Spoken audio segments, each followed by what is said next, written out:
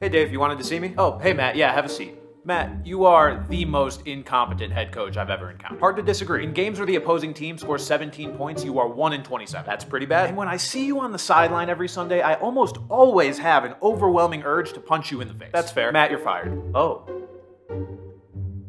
Well, it's about time. Sorry? Were you expecting me to be surprised by this? Well, maybe not surprised, but I figured you'd at least be a little upset. Which part should I be upset about? Is it the $40 million you still owe me, or all the colleges that are going to throw money at me to coach their program? I mean, I just can't believe you didn't fire me 9 months ago. Oh, by the way, part of the reason you're firing me is because I could never find a good quarterback, right? Yeah. Well, your new interim head coach is the guy that drafted Josh Rosen. Oh, no. Yeah, and Rosen just got released, so be careful. Steve, you're not going to try and sign Josh Rosen, are you? No, of course not. Don't be ridiculous.